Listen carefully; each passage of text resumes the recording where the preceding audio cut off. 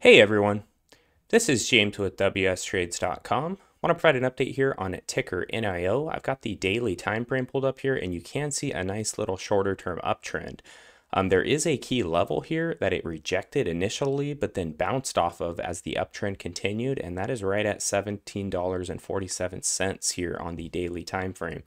So right now in pre-market, it is trading right about $17.23. So it is trading below this level. I would like to see the buyers step in and get this thing back above that level and keep it above that level. But we have futures down massively right now. NASDAQ futures just hit 3% down. So not looking great that it is going to hold this level or get back above this level with the markets looking so weak here in pre-market trading. But that is a key level I'm looking at right now. I think if this thing closes below that level here on the daily, it could become a resistance. But again, I would like to see it bounce off of that level or get above that level here to continue this shorter term uptrend that we are seeing. If it does not hold that level, if it closes below that level here on the daily, I think it's going to come down here and test about $16.